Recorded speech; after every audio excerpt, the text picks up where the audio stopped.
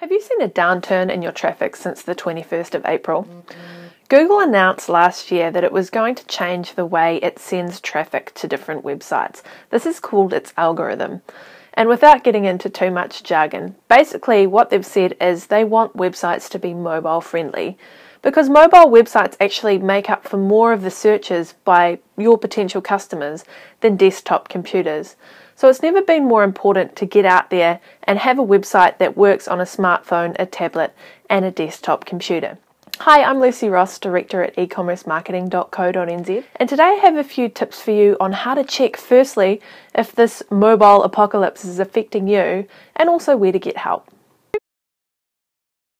There are two places we can check and see how our website is doing on a mobile. The first is using Google Developer Tools. It's really easy. All you have to do is cut and paste in your URL.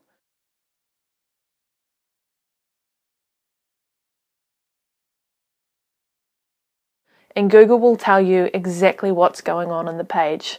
So if you visit the URL at the bottom of this screen, you can go and check that now. If you pause this video, go and check and then come back to me and I'll show you what to do next. The next step would be to log into Google Analytics. If you log into your Google Analytics interface, you can add a dashboard that easily shows you what's going on a mobile device. When you're logged into Google Analytics and looking at the left hand navigation, you'll see a section called Dashboards. And this is going to let you add dashboards to look at any data just at one glimpse without having to click all around the site. So click the plus sign, New Dashboards, and click Import from Gallery. And you're looking to import the Site Performance Dashboard. So type that into the box at the top and press Import. And it'll bring up a screen to ask you if it's okay if it installs it, to which you'll press Create. And this will give you all of your data just at a glimpse on the homepage. You'll also want to add a dashboard called the Audience Overview. So we'll go and do that again and type in Audience Overview into the search box at the top and press Import Audience Snapshot. And what this is going to do is show us how many people are coming to the site, and what we can change it to show us what devices they're on. So here where it says all sessions, I want you to add a segment, and we're going to look at the sources of where our traffic comes from.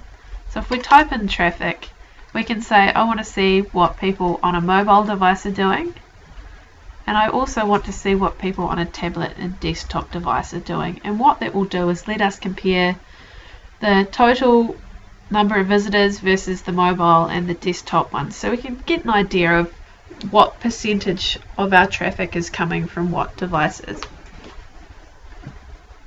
On this particular website, it's saying 93% of the traffic is from tablets and desktops, and only 7% roughly is coming from a mobile. But this will let you see, firstly, what percentage right now is coming from which device, and also let you compare previous dates. If you come up to the top of Webmaster Tools and change the date, or compare the date to say this time last year, will let you know what the percentages of traffic on a mobile were like last year versus this year, and so on. So here we can see that mobile traffic is increasing in traffic overall. Now, on a website that wasn't mobile optimized, you'd expect to see a drop in the overall sessions because Google had potentially stopped sending you traffic to a mobile device. So go in, create those two site performance and audience overview dashboards, and look at this month versus this time last year, and just see if you have more or less traffic. And this will give you an idea as to whether or not you've been affected by the mobile apocalypse. So what do you do if perhaps your website isn't up to scratch and isn't mobile friendly? Well, if you need help, I told you at the start of this video I was going to tell you where to get it.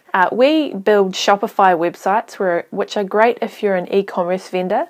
It's really easy to get a website up with a responsive template that works on a mobile, a tablet, and a desktop. And it has all of the bells and whistles that you need to market your business in 2015 and beyond. If you need help, you can look at the Shopify web development page on our website. Or if you're a service seller, we also recommend WordPress as it has heaps of responsive templates, and if you want to add any sort of marketing functionality, this can be done in a really easy way, so you can spend your time working on marketing and growing your business rather than messing around with development. If you've got any questions, be sure to leave a comment below in the box underneath this video on the blog, and be sure to sign up to our newsletter if you want to find out about algorithm changes and get updates like these in the future. This is Lucy Ross from E-Commerce Marketing. I'll see you next time.